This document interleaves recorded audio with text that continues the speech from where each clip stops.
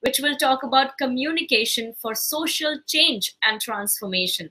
Ladies and gentlemen, I'd like to welcome our session chair for the panel, Ms. Shreya Krishnan from NVT, to join me on screen, who will introduce you to our stellar panelists as well as steer this very interesting conversation, which is about communication for social change and transformation.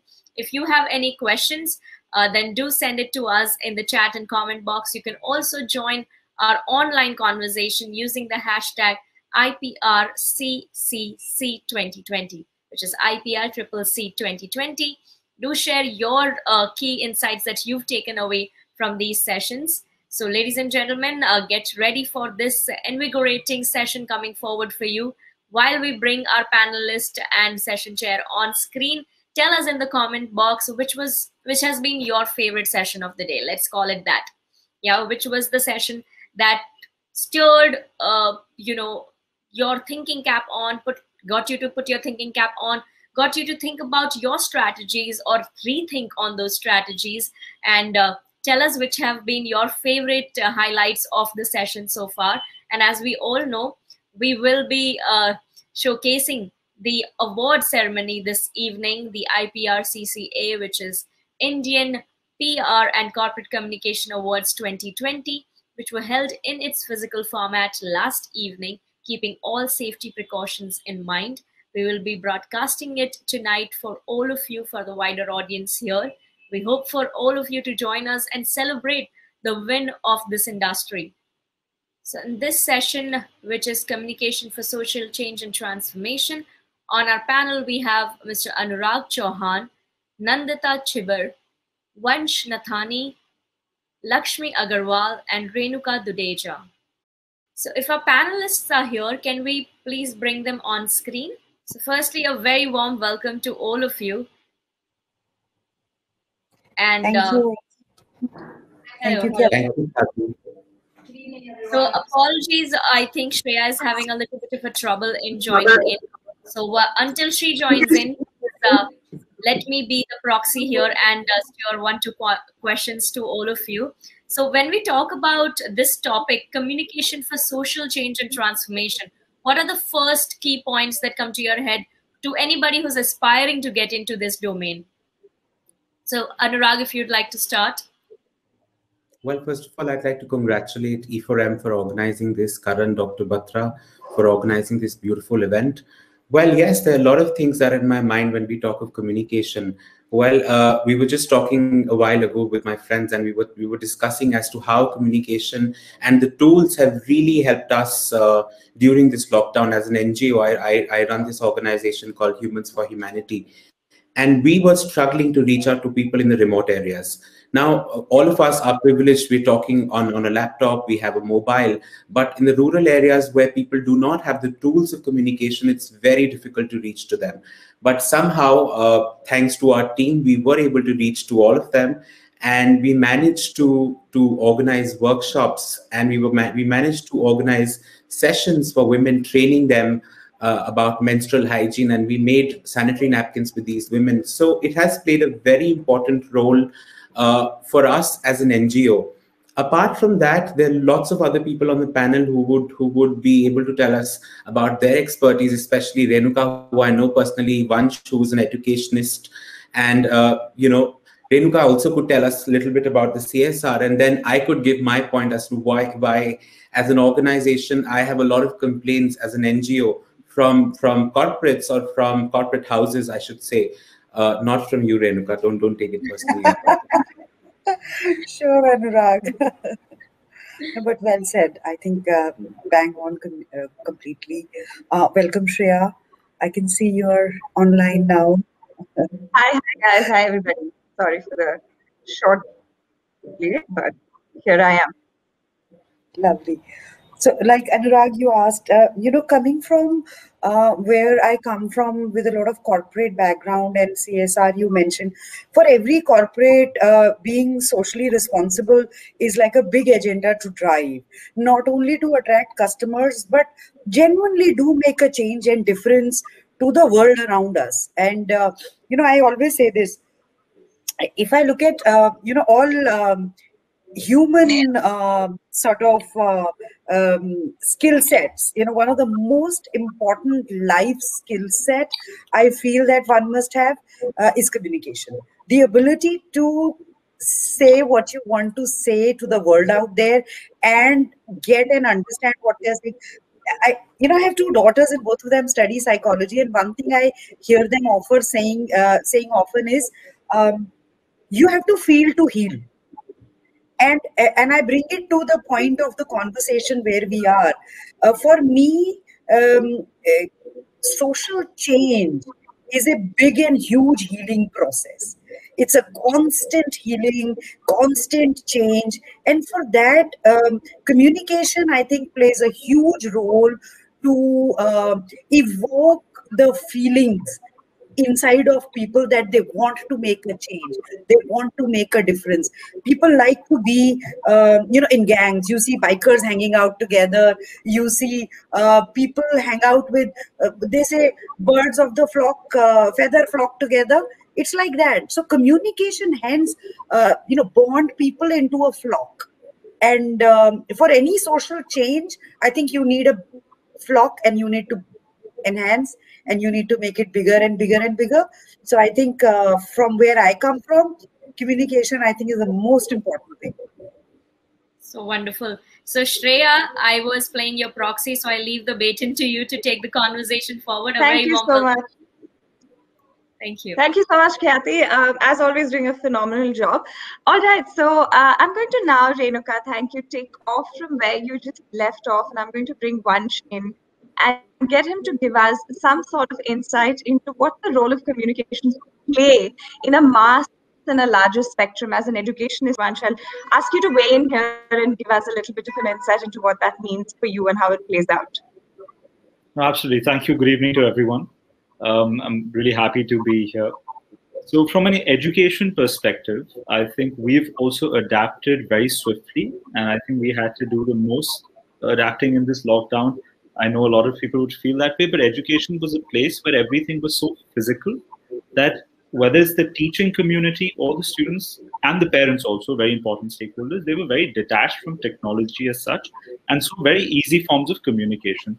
So what we had to do was innovate. To get onto platforms like Instagram to be able to engage our audience, which is grade 8 to 12 primarily, and to be able to, while they're sitting at home, come up with something that sells them this dream.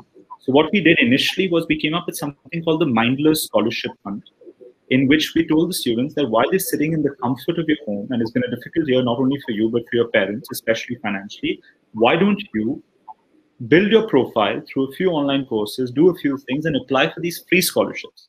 It was equally difficult to communicate with the universities to get them to engage with the students and to offer those scholarships. But again, the gap was that the universities had no way of flying down to schools to engage with the students. So I think all of this really came well together, and the lockdown has been a great learning experience. I will, of course, talk about other things also, but I think Nandita is left. Yes, I'm going to ask Nandita to come in here and talk about, once you left off at a point which was very poignant, because it talks about gaps that often need addressing and how media and communications can play a role there. So Nandita, I'll ask you to welcome your thoughts on this context. Hi Shreya, hi everyone. Social change and transformation is a slow process. It takes years, decades, centuries. Sometimes we get gender equality, it's such a slow process.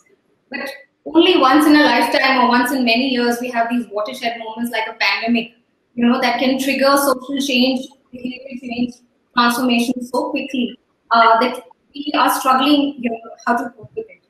The fact is that communication has now played a massive, massive role. Imagine when in a lockdown, it is the communicators, it is through communication tools, platforms, and strategies through media that we were able to get these messages out. Something like a pandemic has triggered not just social change, behavior change, it has also led to technology change, a technology trigger. It has also led to trigger in policy change because if you look at right now, the healthcare budget is 137% up. It has reflected. It has this pandemic has shown the gaps in health and in hygiene, and Let me give you the example. For the longest time, public health experts have been speaking that hand washing is the most cost effective public health intervention. And it would be like, okay, you're teaching the 20-second hand washing in schools and in the communities, and the pandemic hits and everybody, there are videos on TikTok, and there are videos everywhere, everybody is teaching. And then suddenly you realize the gaps in infrastructure. You don't have stations, and what about water? So I would think that this pandemic is, I would take it as a silver lining in the crisis. And it is a huge opportunity for media and communication, especially communicators, to basically take, go full throttle and go forward with their advocacy and awareness in a plethora of subjects. Yeah. Right. Anurag, I'll bring you back in here to sort of talk about now the gaps from the other side. What do you think are the lacunae, and what do you think are those areas that need focus in terms of building capable, robust communication processes when it comes to the side of social impact and socially, impacting organizations that are not essentially built for profit? Hence, their structures don't really plan in such a manner. But what has the last year taught you in context? Well, Shreya, what has happened, as Nandita, Renuka were just talking about, how people have this power today of the social media. See, there is a difficulty in people to communicate in front of others. Maybe they're not very comfortable talking publicly. But today, having platforms such as Facebook, TikTok, or any other social media, Instagram for that matter, people have that power to communicate and reach out to each other, telling whatever they want to. And they have done that. But we have also seen that how it has affected the community or affected the generations or the generation that we live in. I mean, you see TikTok, it was drastic. I mean, the way I used to see the TikTok videos, of course, there was some good content on TikTok as well. But at the same time, the kind of content on TikTok, I mean, it was absurd. On the other end, there were a lot of people at the same time who were making good use of it. There were people who were making good use of Instagram, Facebook, and all the other platforms. Now, giving one of our examples, what we did was during this lockdown, when a lot of people were facing issues in earning money, there was a community we worked with called the Katputli community in Delhi. This community is one of the oldest and one of the biggest street artist community in the world. And this community, as it is, did not have any scope of earning money, because they are coming from a background where no one wants to watch a Katputli performance anymore. Now, how we transformed that entire thing into a project was called the Katputli project. And we went to schools. We went to schools and said that your online classes are going on at this point of time, which might become mundane and boring for students to attend. At the same time, it is something new for them. So why not maybe bring something which is different? So what we did was we took stories, the Hindi stories of the course material, from the course material of these schools, and gave it to these Katputli walas. And through the medium of the tools of the communication, we were able to reach out to schools. And these Katputli walas were actually taking the classes for these students and showing them the stories by the help of their Katputli. So, I mean, what I'm trying to say, that this project was thought, one of our volunteers had thought of this project. Now, this is such a beautiful way of using media and communication to reach out to the students, to benefit the communities and its impact. So these people who were struggling to even get food in the middle of the pandemic had enough money to sustain for the entire year after this project started. So that is one thing. The other thing that I'd like to point is corporates and NGOs. So because I come from a sector which is the NGO sector, we all, I mean, living in the urban cities, we all talk about things around us. But at the same time, and this is also the case for the corporates, there are many corporates who are doing a lot of projects. They're spending a lot of money. But what I end up asking them is that, is it reaching the people? I mean, a lot of communication happens on the media, be it newspapers, be it the projects that the media, that the corporates are running online. The point is that when we talk about awareness, does the awareness actually reach the grassroots level? It does not. when people came out, a lot of films have come out. So people were talking and appreciating films like Padman and films like Toilet Ek Prem Katha. Of course, I appreciate it. I appreciate that such kind of movies are coming. They're communicating to the audiences. But at the end of the day, who are the people watching the films? People like you and me, people who are living in the urban cities, people who have access to theaters, and people who have money to go and watch a movie. People who are on the ground level who actually need to know this information are not getting this information because, one, they do not care who Akshay Kumar is, they do not care what film is going on, they do not have enough money. He earns 100 rupees a day, he or she, they earn 100 rupees a day, or even less, or even more sometimes, but they do not want to go and watch a film.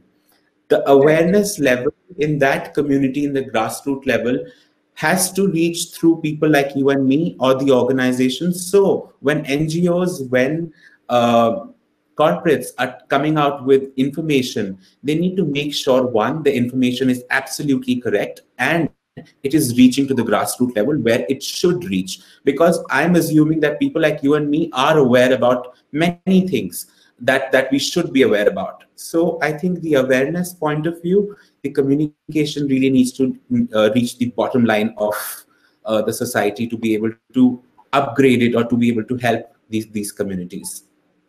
Absolutely. I think there is a lot of merit in that. And also what a lot of times organizations end up doing in context of CSR is they usually fund things that they can see, touch and feel, which is very close to them. But the real grassroots reality is very drastically different from your urban settings. But having said that, Renuka, I'm going to ask you to step in here and talk about, as we previously spoke of, how communications need not essentially be only meant for and tailored to social change, but how all communications can be conscious of ensuring that there is impact and change in everything that organizations say and do.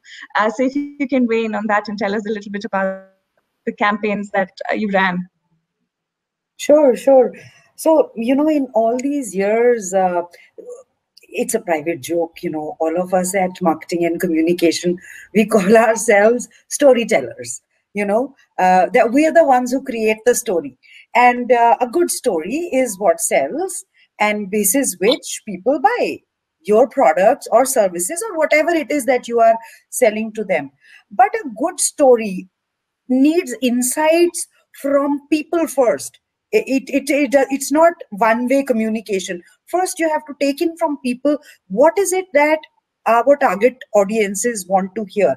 While we do all that storytelling piece, very focused from a corporate point of view to sell our value proposition to our customers, at the same time, and so many times in our lives, we reach a crossroad where we realize as corporates that there is a huge responsibility to educate, take a little bit of a thought leader stance and educate people on the go. And I'd like to maybe explain it via an example with my most recent job assignment with Antara Senior Living as a head of marketing and communication.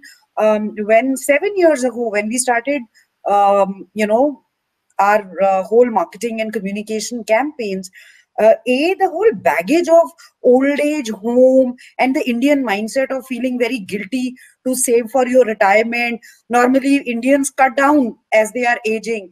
So in the line of that sort of behavior of our target audiences, it was really tough to break through to our customers. And we realized that in the process, we need to educate people how a good quality life. So we chose very consciously a brand language whereby we took social media, we took face-to-face, all kinds of traditional, non-traditional ATL, BTL mediums to educate people on independent senior living, active aging. So the words that you choose, you help change mindsets. People who were against the thought of, oh, we can't put our parents in an old age home. It's not an old age home. It's a fun retirement community. So to be able to show all this, communication played a big, huge role, right? So we choose sometimes to educate our customers on the way as we go along promoting our brands. And also we learn from them and educate ourselves. What are we missing here? And we realized that when we started doing research, so many seniors, there is so much abuse against seniors, there is so much that could have been done. So we used our existing customers who are well read, well traveled, to help sort of sow the seeds of wellness into some new generation target audiences, who then contribute to those seniors who are not so well off, who can't take care of themselves, whose kids for different reasons are not taking care of themselves. So it kind of amalgamates into a social yet a bigger, larger cause. Right. The stigma has to go away. So infusing communication and social impact change together somehow leads to these kind of results. So Vansh, I'll bring you in here and I'll quickly ask you to share a couple more examples of what you've done in the last year that you've seen, where you've married social impact and change with communications and actually have seen results that have positively impacted for social good. Absolutely. So I think the first step, of course, is to create the right offering for the time. So one of the core work that we do in EduSys is teaching students how to communicate better. So for that, the route that they typically prefer, debating trainings or Model United Nations training, is a very popular activity in the student community. So we were actually able to take that online, which was otherwise a barrier because they thought you can only learn this in person through activities. But we had good trainers. And what also happened with that is we had flexibility of time. So we could create a cohort of 10 students as well as of 100 because of the channel of communication, and the quality delivered was equal. So at the same time, no flight cost, no hotel cost, no travel cost, and it made it more accessible. So that was very exciting for us. Simultaneously with that, under Mindler, we have a big challenge that we're solving in this country, which is the lack of career guidance. I don't think people are thinking of career guidance. They're thinking of doctors and CAs and engineers, and they're not always lucrative careers. They're wonderfully lucrative careers with humanities. So to be able to do that, we thought, let's start at the top. And we have something called the International Certified Career Coach. It's an American certification for not only educators, we even have people from Google and other MNCs that come and do this. And what we did with this was that we took it online, or created a digital platform. And as opposed to certifying typically 100 counselors a month, during this pandemic, we've already done about 14,500. Now, what's happened with that is where on the ground, there has been a change in impact. And I do take a few of these calls post the session, and they've been from rural places in South India, from Sikkim, from places otherwise we couldn't have access because we used to go to the 8 biggest cities in India. So things like this, and it was all about, everything was done online. Like if you want more applications, you increase the online spend. It's just entirely reliant on how well you communicate, the medium of communication that you choose, and most importantly, clarity. And I think we've all seen there's been a huge increase in the time we're all spending on our phones, maybe just wasting time on Instagram. But that's where these ads are also coming in with good things and good courses that are eventually helping. Right. Thanks, Vansh. Nandita, Vansh spoke about, and also Anurag, and in some form Renuka, all of them spoke about various mechanisms of ensuring that the medium and the message are cracked well, and then you take the final communications out there into the spaces that you want to. I'm going to ask you to tell us a little bit about measurement and how do you actually see through this entire mechanism, because a lot of times people are really still understanding platforms. Everything's not as hunky-dory if you're working with limited resources. So how do you then plan, manage, and also sort of track your success in context of communications for social impact? Sure. I like to start with an example on this. When it comes to planning and everything, I think if we want true social change and transformation, in terms of media, we have to explore vernacular and regional media a lot. And what happens is that if we are sitting in, in metros, we are in our own little bubbles. It is the mainstream media that we start focusing on, and we are not, factoring in a lot of regional and vernacular media. But to take that message to the last mile, vernacular media, regional media is extremely essential. The example that I was giving you, that during COVID, when there was absolute lockdown and messaging on, hygiene and how do you prevent, had to be, sent across again to the most vulnerable and to the last mile. It is through voice and video and and adaptable formats that you could take it through rural India, right? If you have audio, can you play it in a loudspeaker? If you have video, can it run on very low bandwidth because in terms of connectivity? And then if you're talking about measurement, when you talk about measurement, we have to start using technology, I think. There are a lot of apps which a lot of non-profits, a lot of organizations are using to monitor what is the messaging, how much people are taking it in, what is the response like, and even in media. But I would still say that I think measurement is something that all of us have not cracked. We do have large numbers of digital engagement, or we've reached X number of people, but I still am not very sure that how credible they are. So that is my opinion. Right. Now, I'm going to wind this up with a quick rapid fire. I didn't warn you about this before, but I'll start with Anurag and I'll come all the way around. Anurag, I'm going to quickly ask you to name 3 things that organizations can do quickly, which is social impact related for communication. I didn't get it. 3 things that social impact organizations can do to have better communication. Well, communicate the right thing, the right information, because a lot, I mean, can I explain also? Can I also say No, just 3 words each. I think Kathy is back to remind us that the clock is ticking. So communicate the right thing, reach out to the right community, reach out to the bottom line of the community, and make substantial use of the social media. Right. Renuka, tell us 3 things that organizations can do to ensure that even what they normally communicate can have some form of social change or impact. Authenticity in the communication, mean it. Close the loop, listen to your customer. Last, just keep doing it. Vansh, what do you do with students in student communities? So 3 things that you can do to ensure that the future is in safe hands when it comes to the way things are communicated. Well, we don't want our communication lost, so we have those crazy, catchy taglines and creatives that are very important. Along with that, you have to target the right audience, and we time it well, considering there are very peculiar timings in the education space that you need to get right to be able to actually get them engaged. Awesome. And Nandita, lastly but not leastly, coming to you, can you tell us the 3 things that media can do to improve and ensure communications are actually getting access on both sides of the spectrum, both audiences and the people that want to send out these communications? I think firstly, media needs to have disseminate the right information. There's so much of disinformation also going nowadays. Secondly, I think it needs to be more creative as well, in terms of storytelling, more relatable. And thirdly, media needs to be more empathetic. I think media needs to be more empathetic, and not just I would say when only an event happens. Or there are certain issues which are there always, but the media tries to highlight them only when there's if you talk about water, there's a drought. Oh my God, we have a drought, and we forget about it. There are floods, we forget about it. Climate change, oh, it's too hot.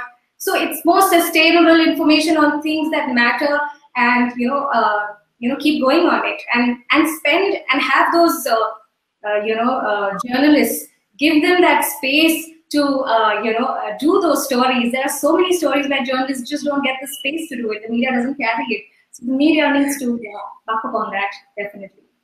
Thank you so much. There you go. Kathy, back to you. Those were little snippets that I wanted to round up with. Thank you so much. Thank you, everybody. Thank you for being a wonderful panel. Thank you. Thank you so much. Thank you, Shreya, Thank you so much to our Nandita.